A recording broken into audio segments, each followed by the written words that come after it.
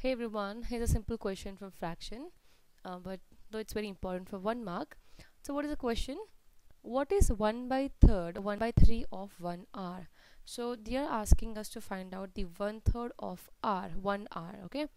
Now to find out the answer, I'm going to convert hours into minutes.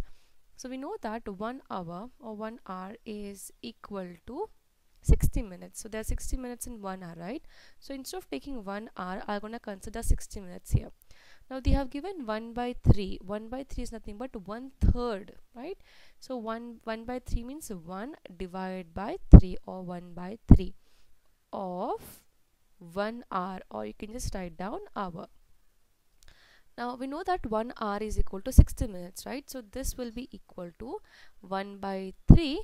Whenever you have a off, it means multiplication. So we're going to multiply here with r, and we know that 1 hour is equal to 60 minutes, so I'm going to take here 60. Okay, now we're going to cancel this. We can cancel 3 and 60. We can cancel this in 3 table. 3 ones are, and here 3 twos are 6, and then we have 0, so put the 0 here. So we got 20. So this is equal to 20 minutes. That's it. So this was simple question, but it's very important. I hope it is clear.